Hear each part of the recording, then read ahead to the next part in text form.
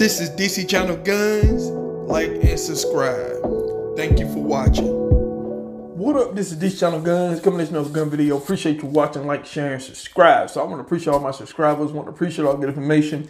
I appreciate y'all for coming to the video. Appreciate all the support and love. Appreciate everything that y'all do for the 2A community.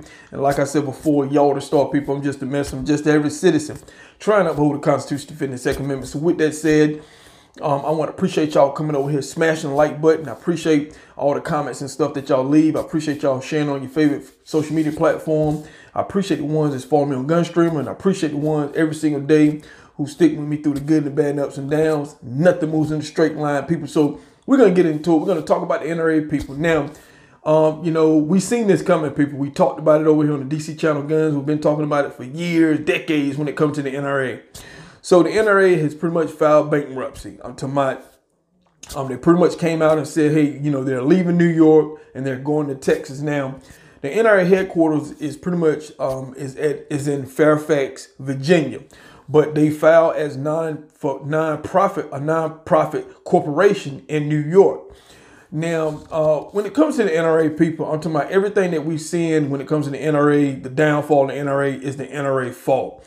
I'm talking about, you know, since I think it was 1871, the NRA has pretty much been a powerhouse fighting for the Second Amendment, people. I'm talking about a powerhouse.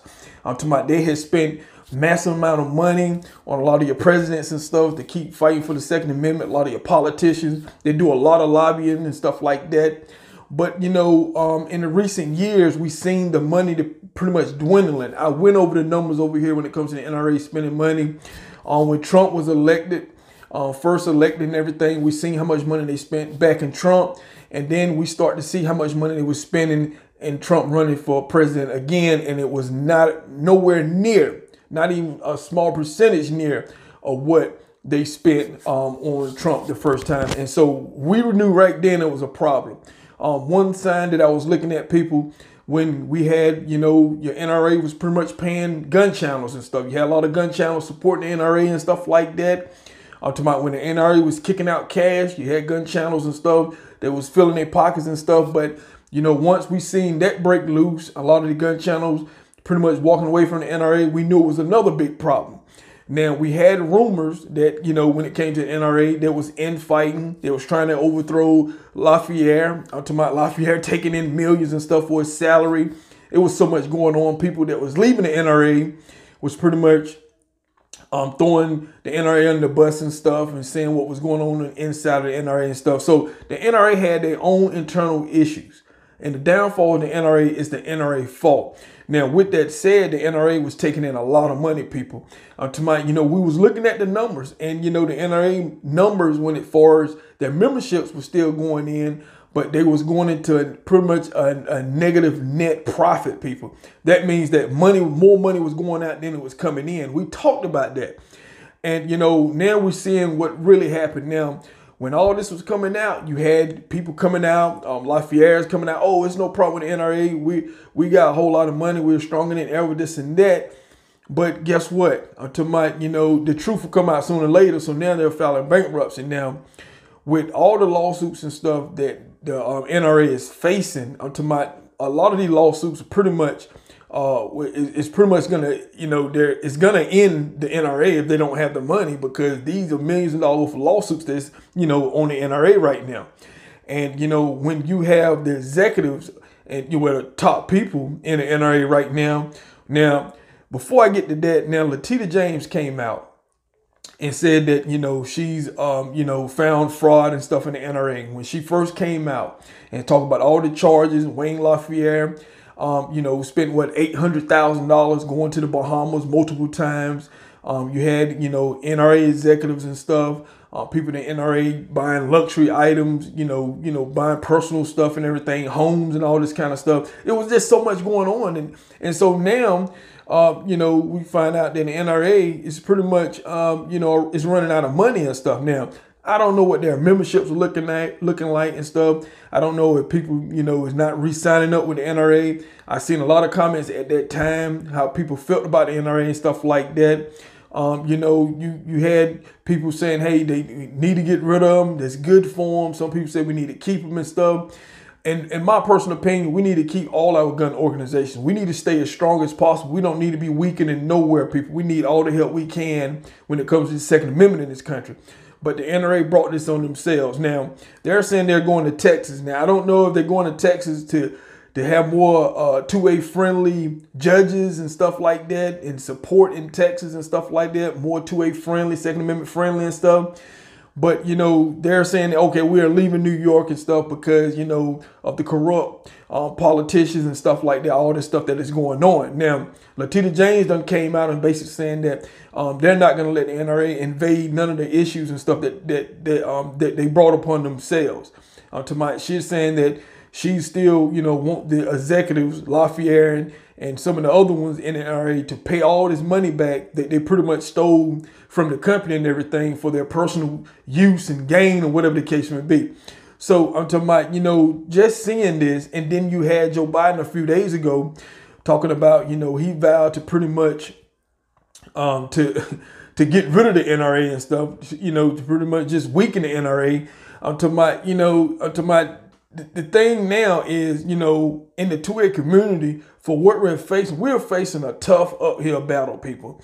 I'm talking about, you know, a lot of us, you know, we've been fighting for so long. I'm talking about, it seems like for every step that we take, it's like we're taking 10 steps back, people. That's what a lot of gun owners are feeling right now. And, you know, just looking at this whole NRA thing, I'm talking about, nobody is shocked. We have other great gun organizations and stuff out there. But, you know, we don't want to give the other side momentum. I'm talking about, this is what I've been talking about. Any little game for them, they see it as momentum. And, you know, when you're looking at some of the other things and stuff, when it comes to gun owners in this country and stuff, we're seeing the pretty much the stars pretty much lining up.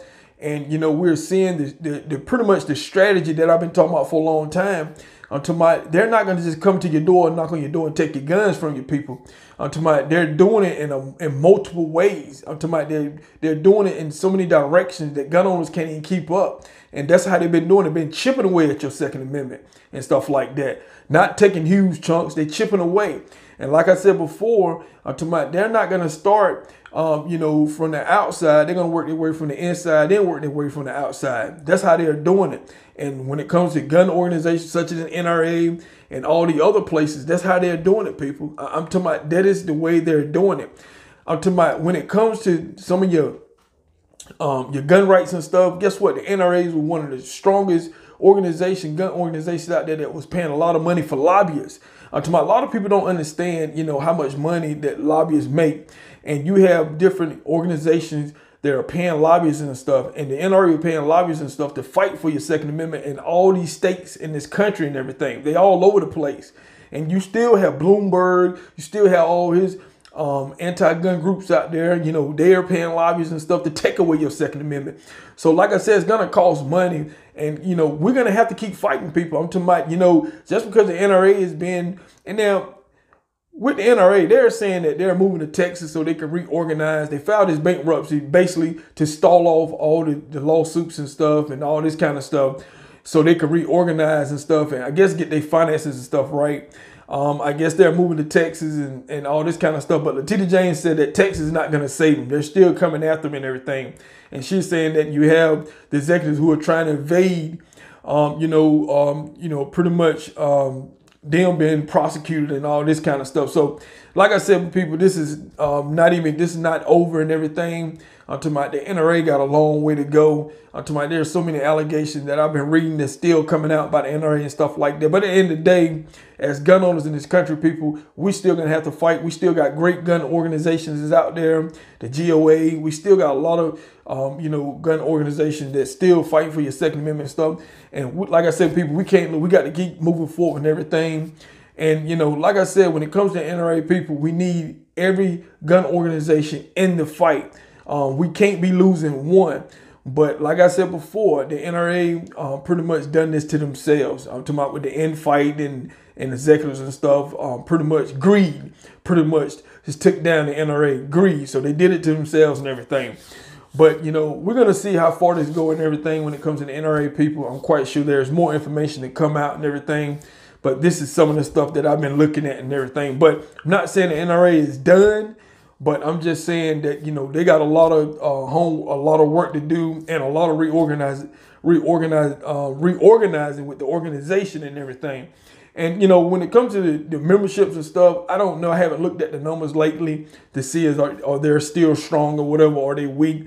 But, you know, obviously I think the NRA is in a bad financial situation for them to be making this move and stuff that they're doing and everything. So I've also seen some stuff like, you know, I know the headquarters in Fairfax, Virginia, but I don't, you know, but I know they have filed as a nonprofit organization in New York. So I'm talking about, I don't know. I'm talking about, I was looking at that. That's very confusing to me. Some of you probably know better than I do and everything. But we have a lot on our plate as gun owners in this country. So I just kind of want to talk about the NRA a little bit and everything. So this is DC Channel Guns, and I'll catch you on the next one. This is DC Channel Guns.